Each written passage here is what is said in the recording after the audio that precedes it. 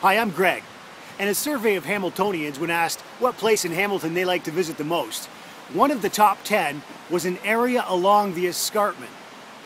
It's been a landmark since the 1920s. It's got an incredible view of the city from up here.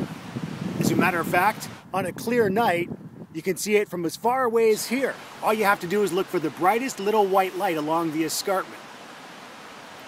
I'm standing here right now. It's in Stony Creek. Can you guess what it is? Come on, I'll show you.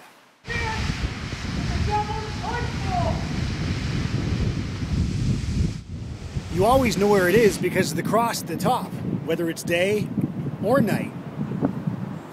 People come here because it has amazing views. Steep slopes, tall cliffs, cool rock colors, waterfalls, the creek, rugged terrain. It's amazing in here any time of year.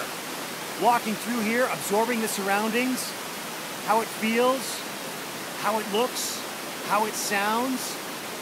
Listening to the wind through the trees, or the rush of the water rushing by you in the creek, or the waterfall crashing to the ground from 100 feet up.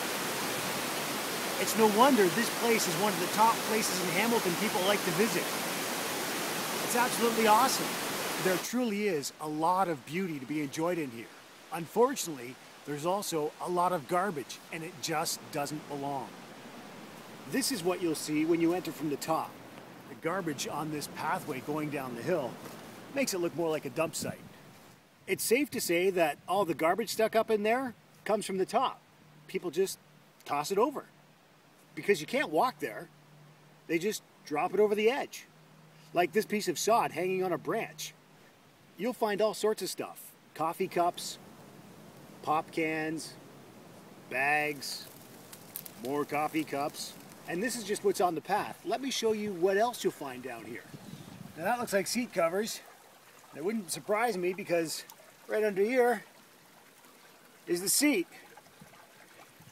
And a bike tire. And something else made of material. And of course more garbage, newspaper clippings. And then there's this couch. I gotta be honest. For the amount of effort it must have taken to load it in a truck, bring it here from the road, and toss it over the edge, it would have been easier to just take it to a landfill site. So why am I telling you this? Because on April 7th, me and a group of others are going to come in here and clean out as much of this stuff as we can, and we're hoping that you'll join us. This is just one of several places along the Escarpment being cleaned up that day. It's part of something called the Escarpment Project.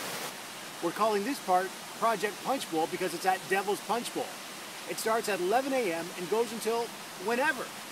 We're also cleaning out other waterfalls and planting trees. For more info, go to theescarpmentproject.ca and let us know if you're coming so we know how many supplies we need. I've been in contact with the city and the Hamilton Conservation Authority, and they've agreed to donate supplies. Anyone can come and help out, and if you're a student that needs community service hours, this definitely counts, and you can get them starting today. I also ask that you share this video on Facebook and Twitter, because even if you can't help out, maybe someone else can. Thanks again.